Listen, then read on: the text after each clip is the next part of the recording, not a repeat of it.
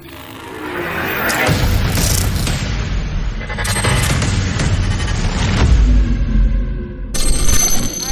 here with third place finisher Stewart Friesen. Stu, I'm sure it's not the finish that you wanted, but bring us through those last few laps there. Yeah, just pretty wild. You know, the track seemed like it changed lap to lap. One lap I'd feel really gripped up, and the next lap I was just skating. Got into some heavy lap traffic and kind of zigged when I should have zagged, and you know, Eric and then Matt slid by. But you know, all in all, a good run for us. We made a lot of changes before the feature, and the car seemed to really respond well.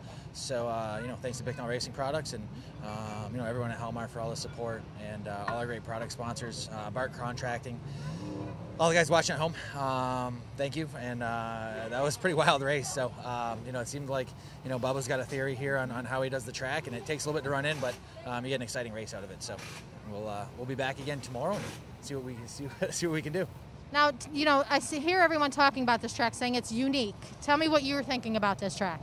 I think it's unique for Florida. You know, the shape of it's, you know, very different.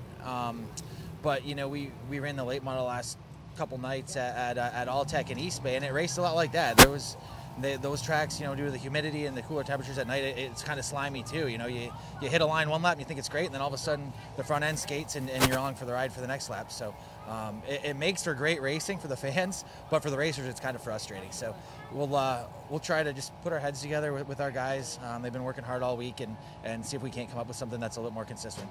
If you had to compare this track to any of the tracks that you've ran, what track would you compare it to? Wow, I feel like 1 and 2 is a lot like Glen Ridge.